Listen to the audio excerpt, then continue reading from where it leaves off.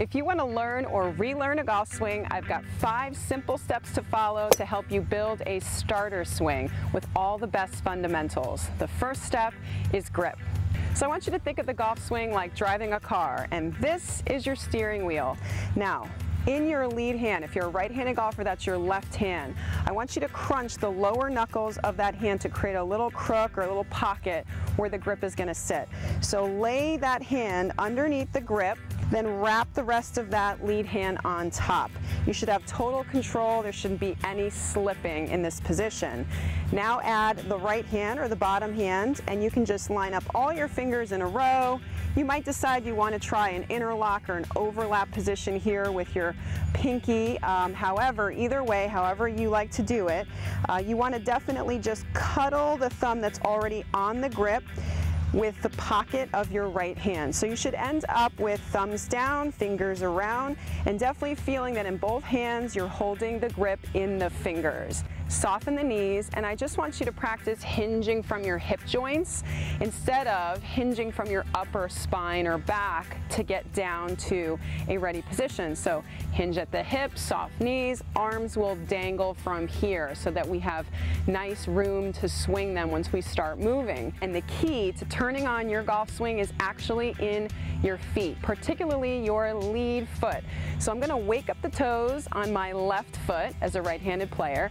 I'm going to get in my ready position, and I'm going to push myself to the right and rotate back into my right heel. So my arms are going to be dangling. I'm going to push and turn, and notice how naturally, if I let my arms respond to this ignition movement, that I'm going to naturally create a nice back swinging motion with my arms without even trying to do much of anything with them. Now I am staying in my golf posture. I'm not standing up and then coming back down again. I'm staying right here as I started and rotating right and left in this position with a little bit of feeling of lateral pressure. And now I'm going to swing to the right and to the left, just nice and gently with an even pace and feeling that pressure move back and forth, letting my arms and the weight of the club swing just in response to that engine turning and moving. So you're moving, you're swinging, you're driving that car, but how are your brakes? Because you have to come to a safe stop at some point. And in golf swing, we call that the balanced finish.